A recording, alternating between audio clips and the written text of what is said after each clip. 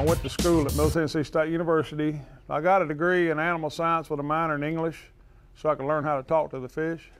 And it's been really good. You're going to be, you're graded every test that you take in here. Life is kind of a test also.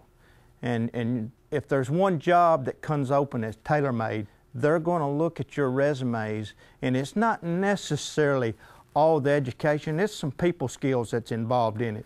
And so all the time think, what can I do better than somebody else? And education is one of the key things that they'll look at.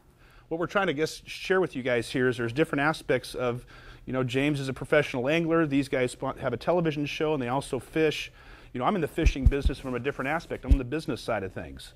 My job's really simple. People want to buy stuff from people that they like. And if you can have some enthusiasm and be excited about what you're doing, no matter whether it's a fireman, a fisherman, or a national sales manager for a fishing company, if you go through your life with enthusiasm and confidence, you'll be amazed at how far that can take you.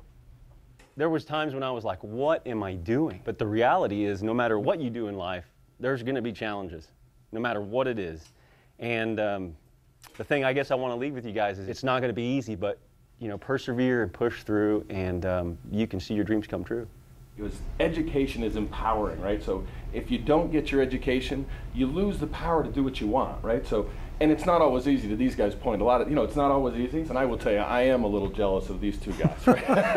There's no mystery to that. I love to fish. I have kids that love to fish, and so I think this is a terrific road, right? But if that's not the road, then you at least need to give yourselves the power, your own personal empowerment to do the things you want to do, and part of that's education. You can do just about anything you want, but again, make sure you get your education, because you're always going to have to fall back on that. Money isn't everything in the world. If you love what you're doing and you really like that, the money will come.